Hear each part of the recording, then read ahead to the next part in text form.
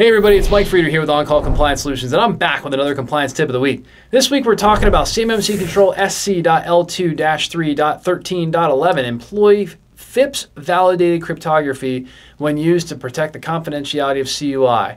What a nightmare!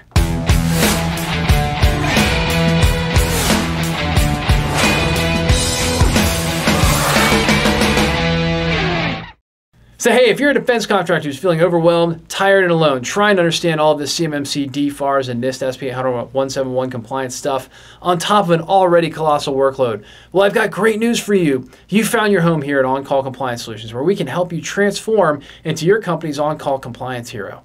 Let's jump into it. As I like to say, oh, the dreaded FIPS rule. Yes, currently, and this may potentially change in NIST SP-171 Revision 3, which is due to come out in 23 sometime.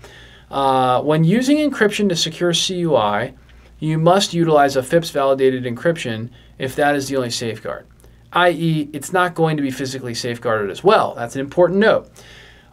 This is not so bad, you guys. If your network is within your secure facility, it is physically protected and does not carry the requirement, so it doesn't apply to everything, but it certainly applies to those key areas such as VPN and wireless access, which cannot be physically protected.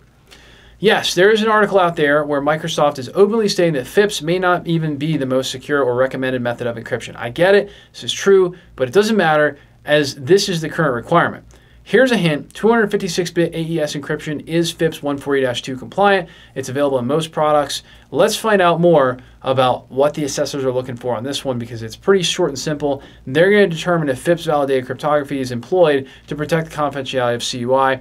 Our answer is going to be it's implemented in all cases where encryption is the only available safeguard to protect the confidentiality of CUI. That encryption utilized is FIPS 140-2 validated. So again, generally speaking, most wireless and VPN connections already have a 256-bit AES encryption capability. We just need to make sure that's the one that's selected. And there is an amazing way to make this one very, very easy. I know it's very highly talked about.